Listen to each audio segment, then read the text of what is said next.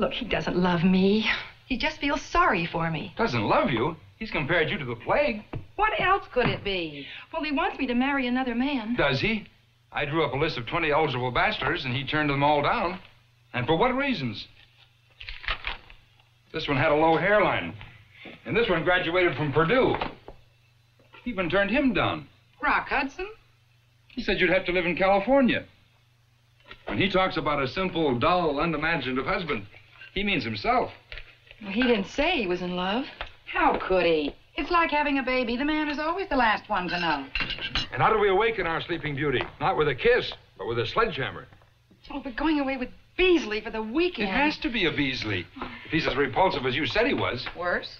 Wouldn't it work if I ran away with you? No, he'd only admire your choice. He has to feel you've chosen someone inferior.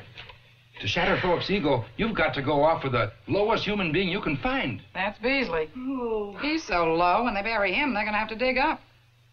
Mr. Beasley, please. Now, just say what we told you. Believe me, we're doing this for Philip. It's for his own good. And yours, too. He's a very nice man. And I'm the last one to admit it. But even if it worked, it wouldn't be honest. I'd be tricking him. Well, this is a terrible way to get a man. Let's re-examine. Stop pressing her. Miss Timberlake, you have now arrived at the crossroads that every woman eventually arrives at. You can either be an honest old maid or a happy liar.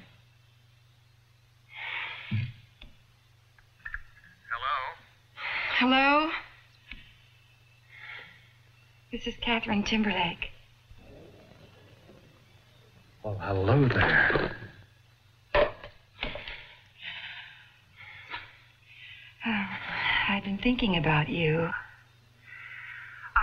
if I could reconsider your invitation, Everett. Well, I'm not one to hold grudges. Tonight?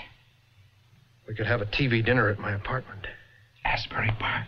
Oh, well, I've heard of this, charming little place in, Asbury Park. It's, Al's Motel. That's a long drive. What time do you have to be home?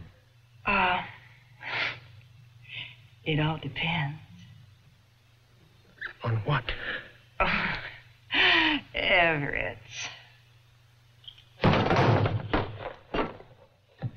I'll borrow my brother-in-law's car. Pick me up at 5. And I'll be waiting, Everett. Oh, it's like a snake.